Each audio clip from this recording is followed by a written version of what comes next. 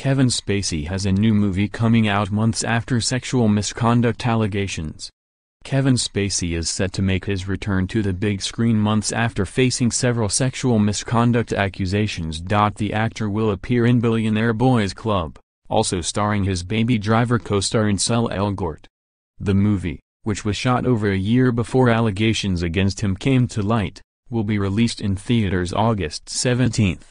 It also stars Taron Egerton, Emma Roberts, Jeremy Irvine, Cary Elwes, Suki Waterhouse, Billy Lord, and Rosanna Arquette.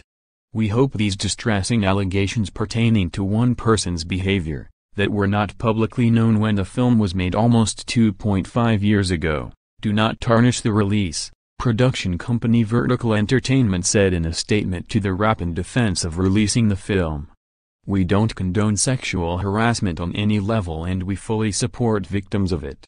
At the same time, this is neither an easy nor insensitive decision to release this film in theaters, but we believe in giving the cast, as well as hundreds of crew members who worked hard on the film, the chance to see their final product reach audiences, the statement continued.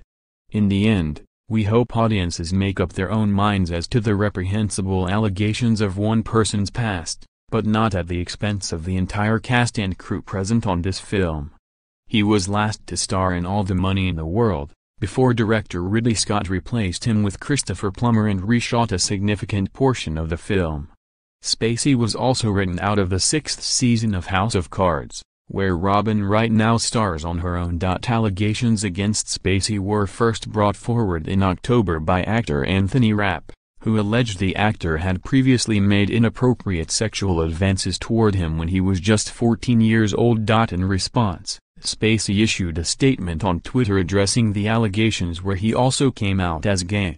I have a lot of respect and admiration for Anthony Rapp as an actor. I'm beyond horrified to hear his story, he said.